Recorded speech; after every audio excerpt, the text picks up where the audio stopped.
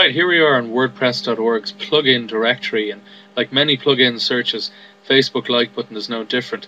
Generates about 443 plugins, which is a huge amount. It's very difficult for people to know which plugin best suits their needs. So hopefully this video will demonstrate what different plugins do, and you'll be able to pick out which situation you're probably in and which plugin will suit you best.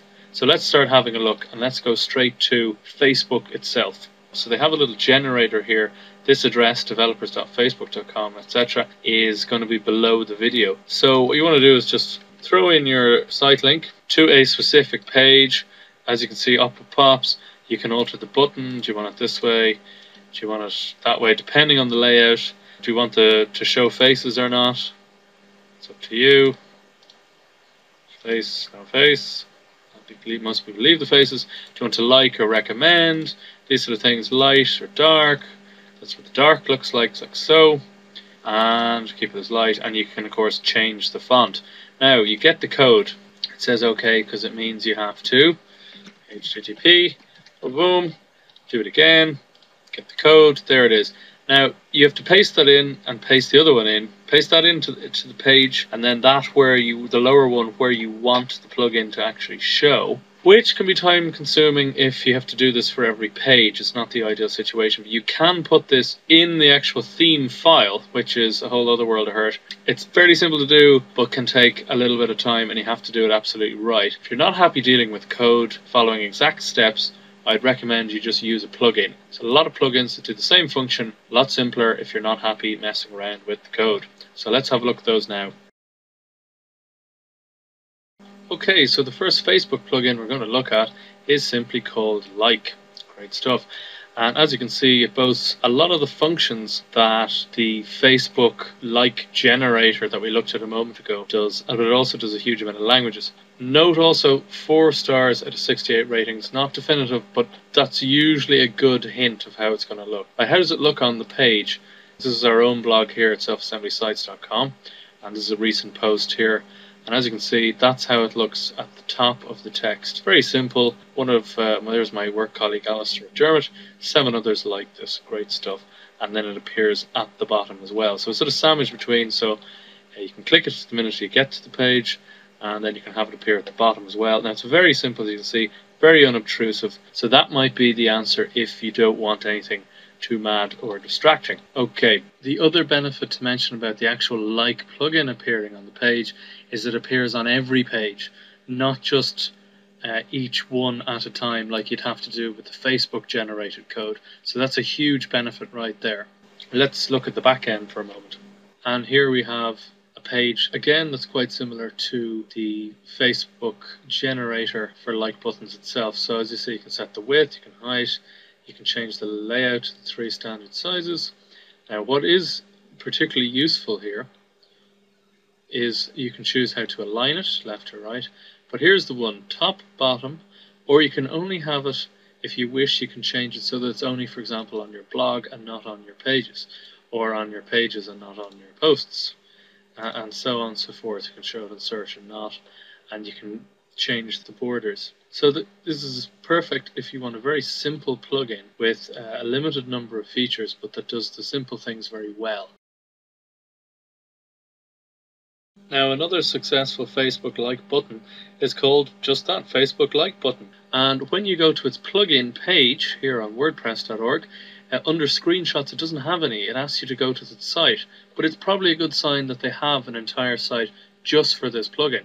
So we go to the site, and as you can see, it's quite impressive. This is the plugin here, this blue line along the bottom of the page. And as you can see, as you scroll up and down, it stays stationary in the same spot the whole time. That's pretty cool, and this little thing explains all the different options you can have with search available, with fan pages, adding Twitter. So it allows a much wider scope of social media options. Now I was going to do that in another video, which will be coming soon. For today we're just talking about Facebook really.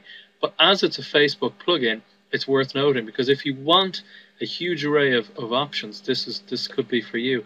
But as you see, you can select language, you can put in recent posts from your blog, you can even have the weather and the temperature here, which is crazy. And as you see, you can have online chat as well. So there's a huge amount of options. Now, this is an extreme case for me. For me, this would be the opposite end of the plugin, the simple like plugin that we looked at a minute ago, which was extremely simple.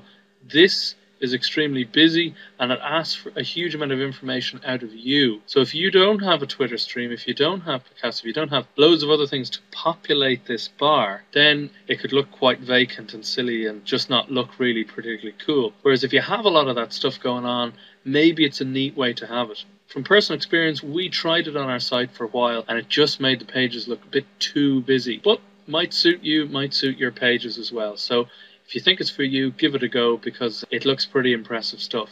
Just something to note, the Facebook like button, which we were looking at here, in the back end, if you're in a hurry and you don't want hassle, there are quite a few steps in setting those up, more than a regular plugin. See, as you can see here, you have to actually register your widget with the website itself and then paste in a code. Now, it's not that complicated, but some people are very nervous or concerned about having to sign up to different websites, and maybe they don't know them very well. As you see, you have to verify your email address when registering and all of these other little things now. And as you see, you get granted a password. Now, a lot of people don't mind that at all, and it doesn't actually take that long, but it is a few steps more hassle than most plugins require of you.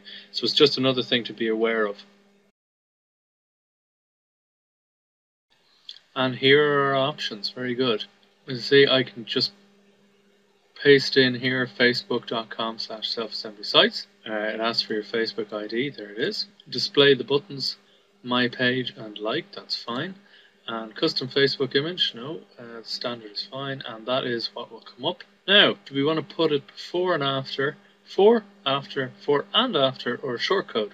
Now, if you want the shortcode option, it means it'll only come up when you put in the shortcode. So that's if you're only going to use it on a couple of pages rather than wanting it on every page. Now, a lot of people choose the before and after because it means when people start reading it, they can click like or share, or they can click the Facebook button when they reach the end of the article. It's only then some people have decided to actually share your article or your post. So now we're going to click to save changes. How it looks on the actual page. And just visit the site, and as you can see, it's here, Facebook my page, and the like button beside it. So that's the share, and that's the like the article itself, right? And as you can see, it's also, of course, at the bottom of the post as well. So it's sort of sandwiched between them, which is a nice effect. So it's, again, a little bit better than the Facebook like button we looked at the start. And as you can remember, it does also have a send button option, but it looks pretty much exactly the same as the like, which is why I left it out. But the benefit of this one is that it does have the name of people you know who have liked this as well.